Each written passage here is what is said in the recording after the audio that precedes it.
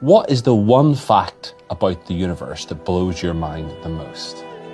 One's just the size and scale of it. I mean, in the piece of the universe we can see, there are something like, roughly, 2 trillion galaxies.